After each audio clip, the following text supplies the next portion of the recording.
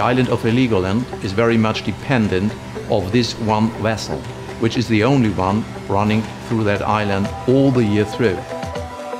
Because this is a national park here of German Bight, and also Helgoland is an island with no cars, all is electrified, all is wind energy, and all is clean, and so it's the best we have a clean ship too.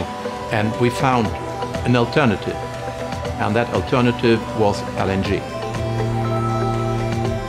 So we made the Helgoland as the cleanest ship now in the German Bight.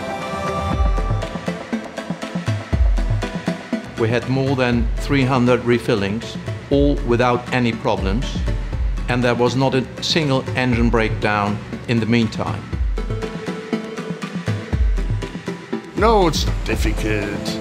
Everything is very, very safe. Only the thing is by bunkering, the hose is very cold. You should not touch it. But otherwise, we have all the double wall pipes. It's all safe and everything is under control. Starting here is 5 minutes before we leave the port.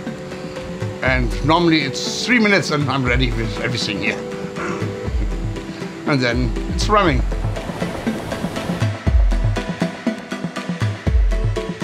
Now we are in service with 98% in LNG and only 2% in diesel. And next year we make 100%.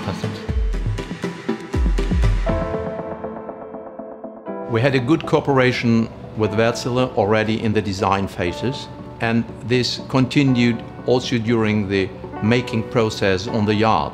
Very good. Our work together. They have an idea, we have an idea, and all. You see, the Helgoland works perfectly.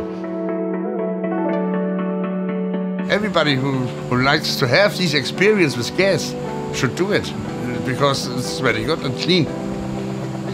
It's much, much better than the other old machines. Don't be afraid of introducing LNG in your fleet. It's clean, easily to handle, and it's even cheaper than mineral fuels. And it's safe as well.